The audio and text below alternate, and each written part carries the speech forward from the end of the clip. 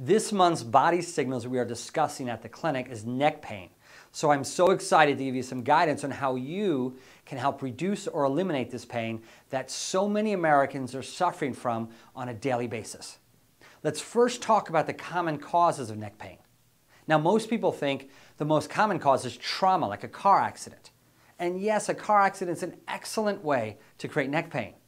But surprisingly, the majority of neck pain can be caused by poor head position, basically poor posture. So I want you to think about the posture, the position your head is in throughout the day. The head is as heavy as a bowling ball, and if it's not directly over the spine, but actually leaning forward, pulling down on your neck, you're going to have neck pain. Let's go through some examples. Have you ever caught yourself bending your neck forward while texting for long periods of time? Yes, most of us have. Do you use phone apps to do most of your tasks, such as banking and shopping and social media, doing the same thing, leaning your head forward for long periods of time? Again, who doesn't? Now, the damage of neck from chronic phone use is so common, it was actually given its own condition called text neck. Now, other examples. How about staring at a computer screen all day with your head in a forward-leaning position?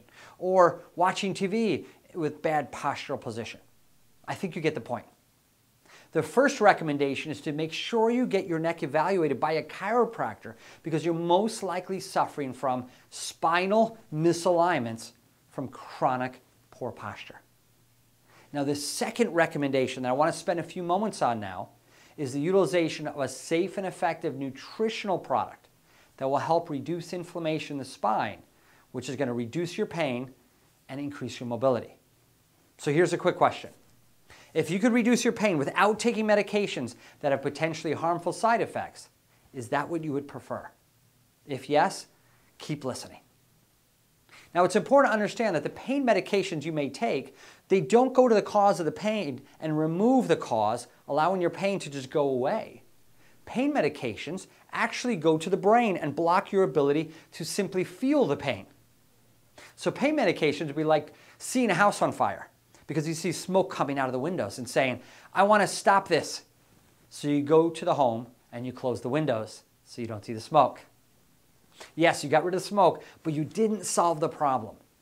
Now, the problem of the misalignment of the spine from chronically poor posture, as we mentioned ago, is that you can build up swelling or inflammation. Now let's talk about reducing the inflammation.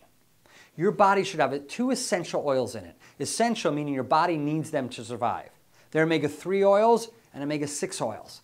Omega-3 oils are found in salmon, sardines, nuts and seeds, as well as grass-fed meats.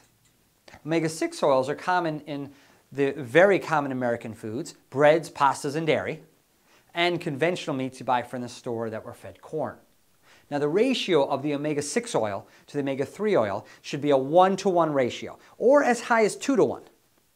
But if the omega-6 levels get too high from the typical American diet, your body will undergo excessive inflammation. You may be asking, what does this have to do with my neck pain? Well, if your neck is misaligned and inflamed, the inflammation could get 10 times worse if these oils are not in proper balance.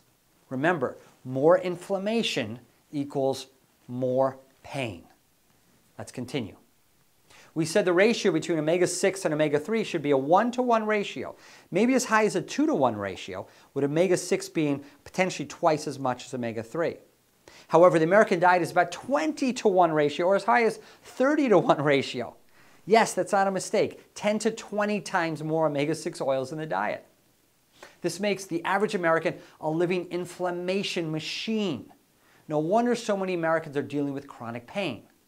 Now keep in mind, when these oils aren't balanced, you not only have high inflammation, but a higher risk of heart disease, digestive disorders, allergies, joint pain, and even mental disorders like depression and poor concentration. So what's the solution?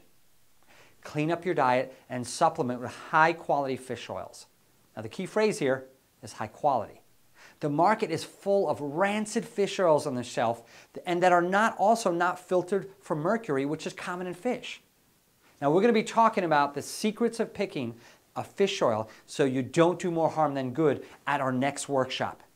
The good news is the workshop is about correcting your neck pain, but we'll also gain amazing insight on how to pick the right fish oil to reduce your pain and increase your mobility. Now, looking forward to seeing you at the next workshop.